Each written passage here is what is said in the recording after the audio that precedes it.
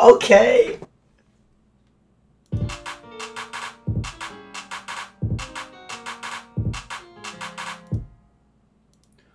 Woo. Okay, bro. Oh my god. Bro. Y'all imagine Chris Brown on this? Like, sheesh. Alright, what is going on, y'all? It's your boy KBeaZy.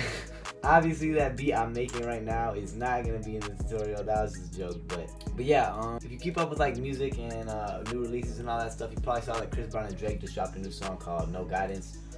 It's a pretty fire song. I like it personally. But yeah, in this video, I'm gonna be showing you guys how to get that sort of vibe. Or at least I'm gonna try. So yeah, I'm gonna be showing you guys how to make like something that I think Chris Brown and Drake could get on, just what I would do. So yeah, so if you are interested in that and you want to stick around, make sure to subscribe, make sure to comment down below and let me know what videos you guys want to see next. But yeah, first things first, let's just get into the melody. But yeah, before I get started, make sure to go follow me on Instagram, Snapchat, and Twitter at KBeaZy, so you can stay up to date with me on there. And yeah, let's get it. Alright, so first things first, I have this melody or this piano from Purity. I'm just gonna use this preset to get the melody. So let's get it.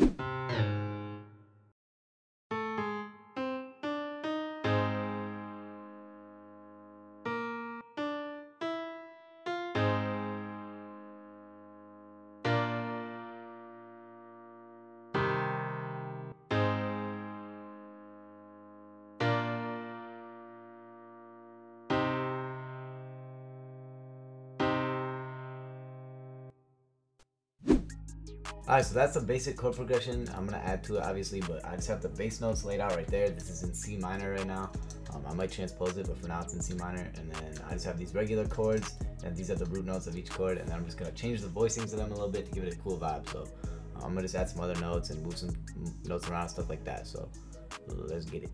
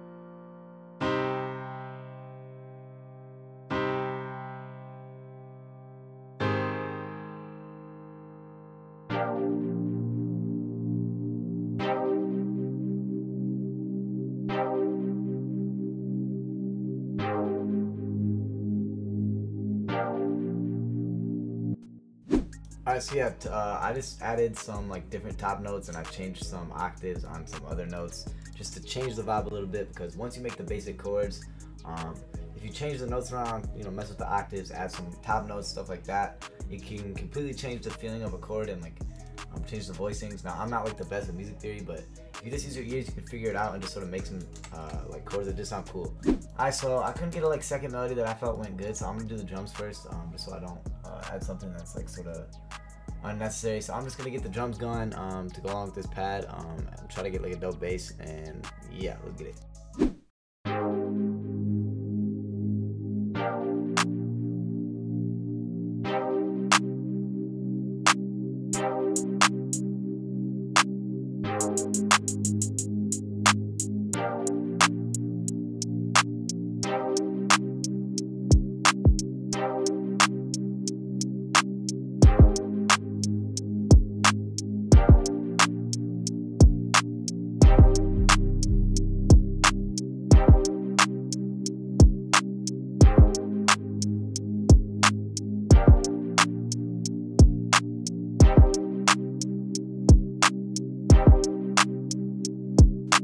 So yeah, I added that cool little bounce with the kick, like the double kick at the start. Now, before I add this 808, I want like a low 808 that you feel more so than like hearing it, if you know what I mean by that. So I would usually use like a swim 808 or something like that, but I'm gonna use like that 808, like the freestyle 808 from my Trap Galaxy Volume 2 kit, just because it's like more of an 808 you feel more so than like hearing it. So yeah, I got that. I'm gonna just add the 808 pattern. I might have to transpose this up to make it work with the 808, but we'll see. I think I'm gonna pitch it up like probably that might be good. I don't know. I'm gonna test it like that in F minor. But yeah, I EQ'd the lows out too, just so the 808 can sit right in the mix. Yeah, let's get it.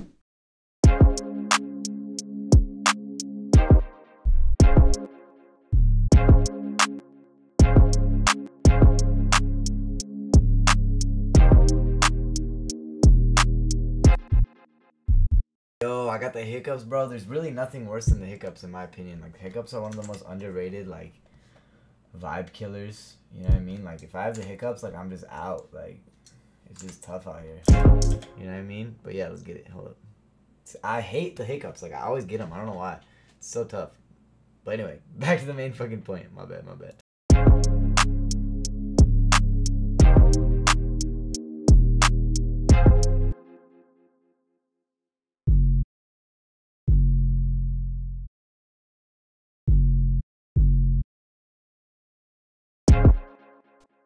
Alright, so you know how I said earlier that like changing the octaves on the notes can give it a different feel. The same is true for the 808. So what I want to do on this 808 is I want to make sure this 808 can go down an octave. So I want it to do like that. But F4 is too low for an 808, so I'm gonna pitch it up a little bit, I think, or I might go down actually. I think I'm gonna go like right there. I'm gonna go to A or C sharp minor, I guess. So I'm gonna go back down, and then what I'm gonna do is I'm gonna put this 808 up and then that one down, I think. Oh, nah, there we go. Alright, so that's gonna be the 808 pattern. That's like what it does in no guidance. Like, I don't think it's the same chord progression, but it's similar to this. It's the same chord progression, I think, but in a different key. So I'm gonna let you guys hear it. You'll see what I mean. It gives it that like dark, moody feel. So yeah, let's get it.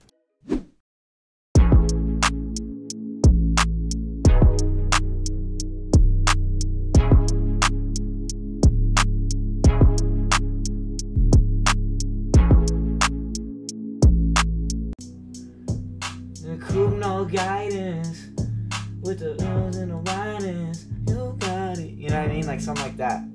So yeah, that's the vibe. On this, I'm gonna add some like more complex drums and maybe a few more melody sounds. Like I'm gonna go into Atmosphere, see what I can find.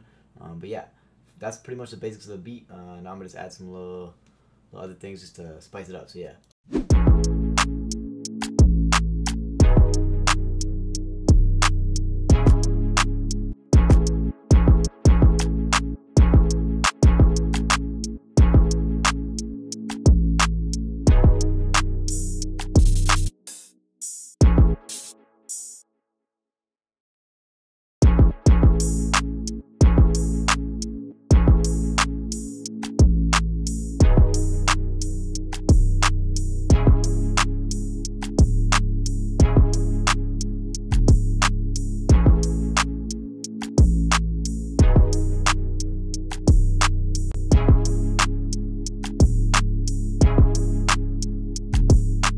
But yeah, if you didn't notice, I guess when you listen to the song on its own, the No Guidance has like a little vocal sample that sort of sets it apart. Because like this would be pretty much good, but the vocal sample like sets it apart.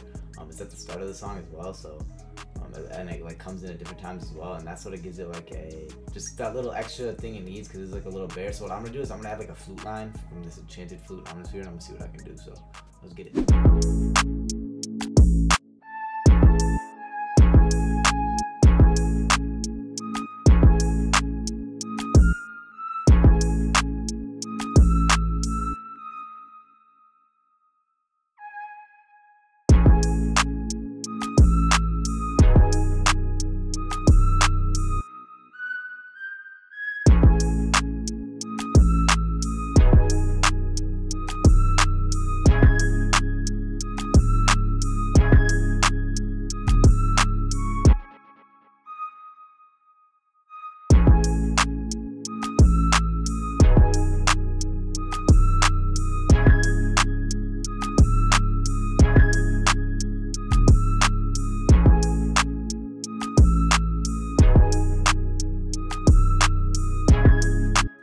So yeah, that's the feel. That flute really just sets it apart. So I just added like this little easy, simple melody, and then what I did is I just moved it up an octave here on the G flat, just to make it a little bit crazier, if you know what I'm saying. Cause like I I don't know, I feel like people forget that you don't even have to like change the notes. Sometimes it's changing the octave but keeping the note the same, like completely, you know what I mean, gives it a different vibe. Like I could have just done a different note down here, but I moved it up an octave, and that like completely is a whole new way of thinking about melodies, I think. That's, if you're gonna take one thing away from this video, I would say mess with the octaves on like chord progressions, because like if I just kept this 808 in like the regular like if I moved this note down, this would sound like a lot different, and it would completely change the mood compared to like when it's up there and then it goes down. Like pretty much just mess with the octaves on your chord progressions, and you can completely come up with some dope stuff. But yeah, that's gonna be it for this tutorial. If you guys enjoyed, make sure to like and subscribe so you can stick around for more videos. Comment below what videos you want to see from me. But yeah, that's gonna be it for me. Make sure to head over to my Instagram, Snapchat, and Twitter and give me a follow at KBeaZy. If you want any of the sounds I use in this video, links in the description. But yeah, that's gonna be it for me. Hope you guys stay fired up. And James, let the beat play. Hey, KBeaZy, you fired up?